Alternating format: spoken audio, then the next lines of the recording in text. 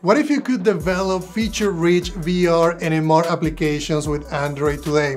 What if I were to tell you that Passthrough Camera Access, Object Detection, Llama AI, Interaction SDK, new UI components, and many more features are now available with Spatial SDK? Well, stick around and watch until the end, because in today's video we have a lot to cover. Alright guys, so let's take a look at some of the demos, starting with the Meta Spatial Scanner Showcase, which basically allows you to use camera access. In this case, I took a picture of the controllers and it gave me more context. Let's go ahead and look at the weights in here. So I have dumbbells, and you can see how it recognizes the dumbbells as well. I'm gonna try it again, but in this case, we're gonna be using the projector that I have here in this room. And it's really cool, it works really well. There are some items that it cannot recognize, but this is a great idea. And I would say a great starting point for pass-through and also the usage of Llama. In this case, I'm gonna go into my office, take an image of my monitor, and this was really cool because it detected the actual brand, which is LG, and also gave me a lot more information about it. This sample here is really cool because it allows you to basically get a variety of different UI components that you can integrate into your own experiences. You can see here that I can press the actual checkboxes, the drop downs. There is a really huge variety. This one actually snaps to your finger, which is really cool. The sliders are great. And then I can also change the theme, right? If I wanted to use a white theme, I can use that. They also have additional themes that you can also integrate. Just make sure that you hit a like below if you like what you're seeing. And then just, a variety of different UI components that you can use as a reference. This is really cool, and this is a demo that when I look at it on GitHub, it didn't really have much information other than an image. So I wanted to just test it out and show you how cool it is, because if you're building experiences that require immersive videos or videos that you can get, I think there's some videos that require copyright. So this example shows you how to load those. I think it's called DRM, protected videos. So there's 3 different examples in here that you can look at. This one is also available in GitHub, and this is more of an immersive experience that shows you, the fishes underwater, the different corals, and it's actually a beautiful experience that I really enjoy testing out. So next we have a hybrid sample, and this one is cool because you can build 2D experiences that live in basically in your home area.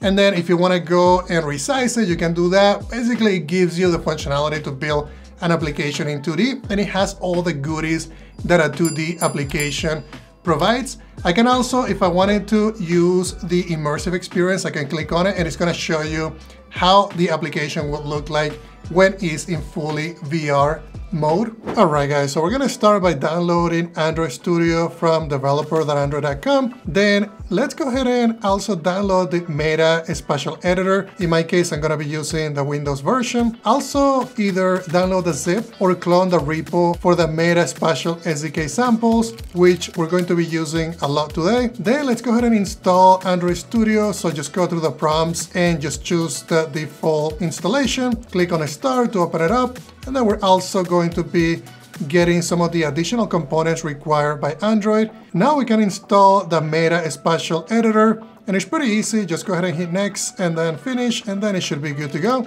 Now, if you go under Android Studio and open it up, you're going to be installing the Meta Horizon plugin, which we're going to be using to create a project today. Alright guys, so next we're gonna be basically setting up some of the components in here, specifically ISDK. So you need to make sure that you can compile. This is the sample that I created by using Android Studio, so just make sure that you have that up and running. Then these are some of the folders that are available, so you can look at some of the activities that they provide as part of the samples. This shows you how to create a panel activity that has a variety of links, and when you click on one of those links, it's going to basically play a video on YouTube. Also, the UI sample here shows you the XML of where it's going to be playing the video. And if you wanted to basically add ISDK, which is a little bit different to what you use or what you do in Unity, is you have to add a line in here for that implementation. So let me show you here. If we look at some of the different libraries that Gradle pull, the ISDK one is not listed, and we're gonna fix that by just basically adding a new line, and then just saying ISDK. So if you do this and you compile, it's not going to bring it down. It's not going to bring that library down. And this is something that I learned the hard way by testing this over and over and over. So if you click on the synchronize Gradle here, the Gradle changes, it's going to basically pull everything down, and it's going to synchronize that file that we just updated. And now we should see here that we have the ISDK library. And now that we have it, we can start importing some of the functionality. So in this case, I'm going to say com.meta spatial ISDK. And we need to tell the system that we're going to be using a feature. So ISDK feature is the one that we need. Then to be able to use a feature, you need to add it to the list of features, just like I'm doing right now. Just say ISDK feature, pass in the context, pass in basically the singletons that we have in here, Spatial System Manager, and also the build config. So now what I'm going to do is, if you go ahead and right click on this file and go into open in associated application, you're going to see here that we don't have the components, and I haven't shown you what this is yet. But this should allow me to add ISDK components to this panel. So to fix that, we're gonna basically clean the project. If you clean the project, it's gonna clean the build directory, and then we can just go ahead and rebuild. You can see now that we have the build directory, and the components that I'm looking for are going to be these ones right here under the ISDK package. And now if you look at it, the XMLs that were on that folder got loaded on the Meta Spatial Editor, and now I can add those components to the panel. This is so that I can move these panels around by using hands or controllers. There's a really cool overlay that also gets put in around the panel so that you can move it around.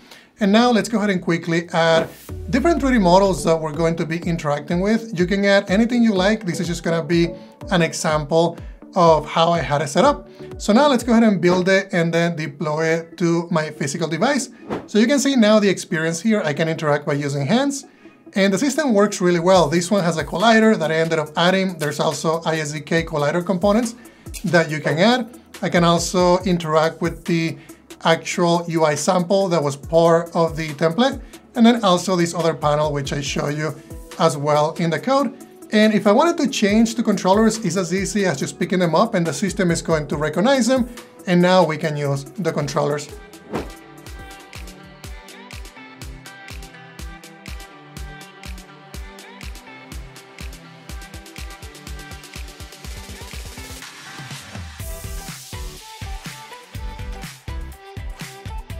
To register the panel, just look at the examples here that I have on this class. And if you go all the way down, you can copy an existing one and then just change the layout that we're going to be using. I cloned the UI example layout and I rename it to UI gallery. So this is the one that we're going to be loading. So now you can see that we can interact with this.